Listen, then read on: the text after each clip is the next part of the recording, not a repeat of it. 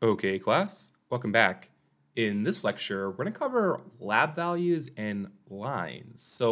Again, like we touched on in our other lectures in acute care, clinical reasoning, lab value interpretation and line management are some of the core skills that we really have to have in managing these patients in this setting. Because again, lab values give us a pretty good reflection on the patient's clinical status, and lines are something that we have to manage in order to keep the patient safe while we are rehabilitating them within the acute care setting. So the clinical reasoning, right, and these come from updated guidelines. So the Academy of Acute Care Physical Therapy had published guidelines a few years ago that they've now provided an update to back in 2019, where we've kind of moved away from more of a more traditional sense to more contemporary practice, where we're looking at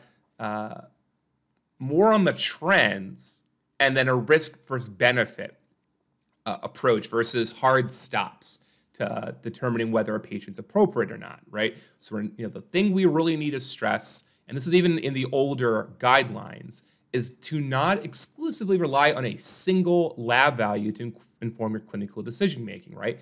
We don't do this with any other bit of information when we're assessing a patient, right? We are using a multitude of different data points to get a high resolution, if you want to use that perspective, high resolution assessment, right? If we rely on just one point, our resolution for the image of how this patient's doing is going to be a little bit limited.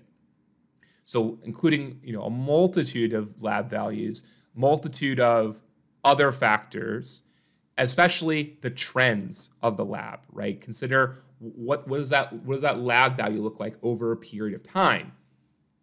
Other things we need to consider when we're looking at the lab too, when was it drawn, right? Lab values taken in the morning may not be exactly consistent with how the patient's doing in the afternoon, right?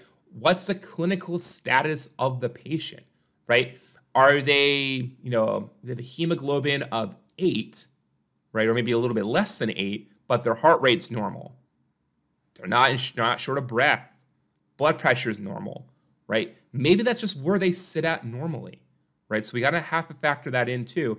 And also consider the patient demographics, the chronicity of the condition, health conditions, right? There are gonna be slight differences across different demographics. Patients with certain chronic conditions will maybe have chronically elevated values or chronically lowered values, right? So again, each individual's physiology is unique to the individual's physiology, right? And within a construct of normal or a continuum of normal.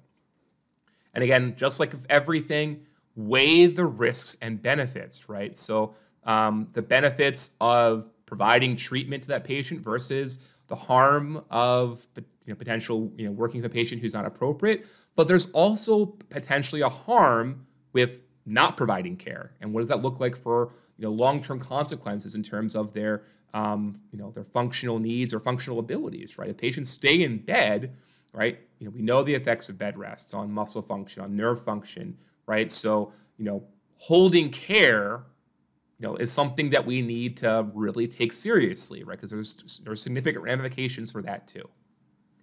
So these are some guidelines that came from Norden Kraft back in 2012. Again, this was a little bit different perspective than kind of what we're taking now with the new guidelines. This had some pretty hardline values, specifically looking at hematocrit, hemoglobin, platelets. Again, this is more of a focus on intensive care patients, so a little bit more acute. Your decision making goes into that as well. But even within that, they mentioned that this assessment, but it was more of a hard stop. So we've really moved more towards this model, which kind of came from Hodgson et al. Back in 2014, which is included in your packet, in your readings, and updated now in these new guidelines from the Academy of moving more from a stoplight, like just a binomial, right? Decision, appropriate, not appropriate, versus a spectrum, right? Green, yellow, red. patient may be within a normal range, or maybe they are within a range that's, it's more or less like they're lower than normal, but what's their clinical status, right? So we're going to proceed with caution versus just saying stop altogether. And there's still, situations where we are going to put a hard stop in, but again, we gives a little bit more wiggle room, and allows the therapist really, an elevated status of practice where we're reasoning, right? We're using, we're appraising the evidence, appraising the information in front of us, and coming up with a decision, right? We're using reasoning versus being prescriptive and following a protocol. We're using guidelines really as what they're intended to be, to guide practice, not to dictate or inform practice, right? So in the next settings, we'll go over the lab values that you'll see often in acute care practice.